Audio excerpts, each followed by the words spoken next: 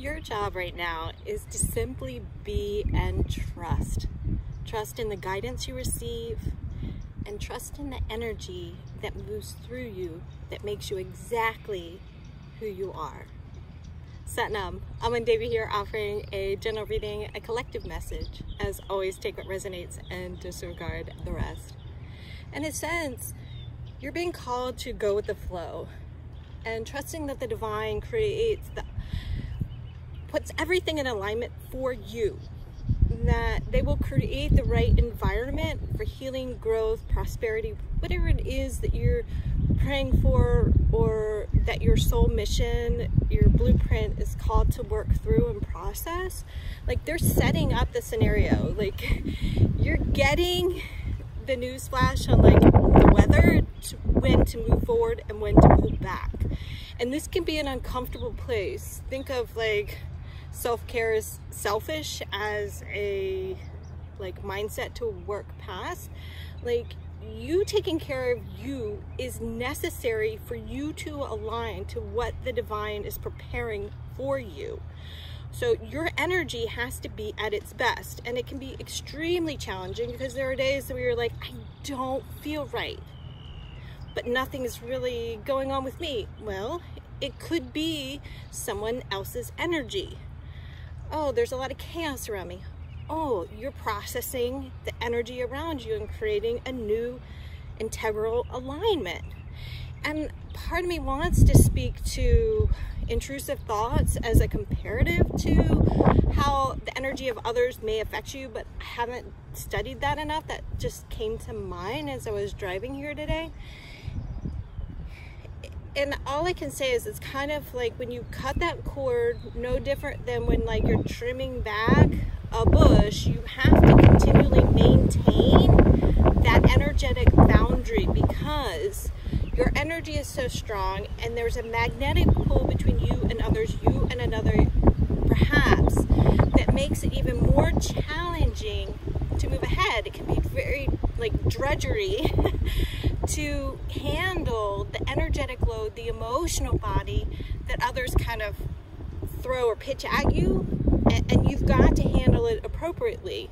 I think the word pitch is very different for me. So I'm seeing a baseball field, it's like batter up, not as in like run the bases in the inappropriate way to talk about sex, more of like you've got to read the ball and the field to know how to swing the bat, okay? And that's part of your self-care. The word initiation is coming up.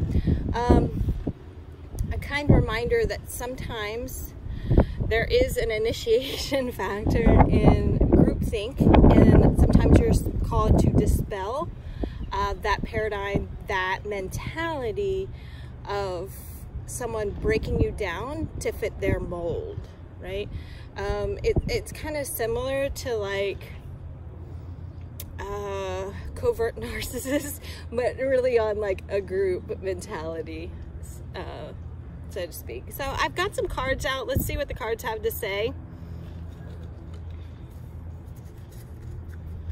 And I hope you are enjoying your day and this message finds you well.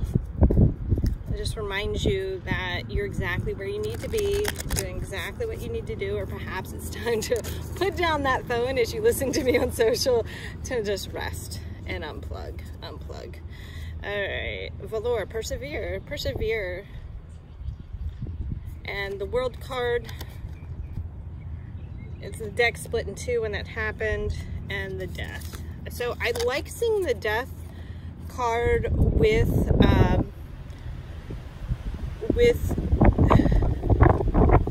words are not coming very well right now with the World card. So it's like everything coming to completion, and it's you standing your ground to continue for the greatest good. And again, trusting the divine and trusting yourself, because sometimes those messages, they don't make sense. And they're coming in a lot stronger these days, so I'm feeling it, and then others have shared with me. It's like we can't ignore the messages. They don't want us to ignore the messages. They want it to come in clearly. They want you to trust them and continue on your mission. You're called here for a reason. One card just kind of fell out in the grass. wealth. So you're like trusting that if you walk away from something, there's something better for you, whether that's a relationship, a job, a move to another location.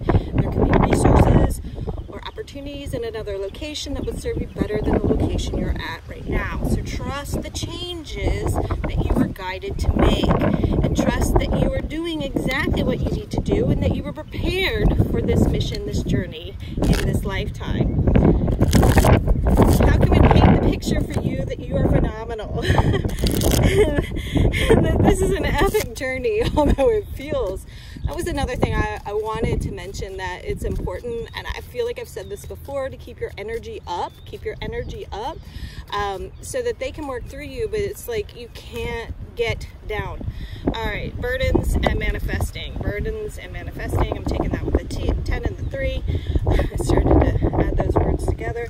This world would be a good place for us to live. So how can you create the world that you need for you? Not to adhere and bow down to someone or something or something else. Like, drop that. I don't try to understand everything in nature. I just look at it and enjoy it. How can you enjoy this journey? How can you trust what the divine is giving, working? Like, you becoming, you being is important, that energy. And it comes back to like the bee. The bee is an integral part of our existence. And yet they're small and they're sensitive and they cuddle in flowers and they float around and they work together and they protect. They have this communal way of living.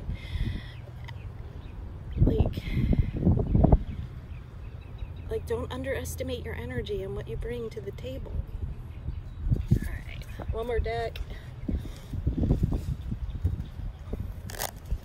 This is a beautiful deck. I always like the decks with the gold edges.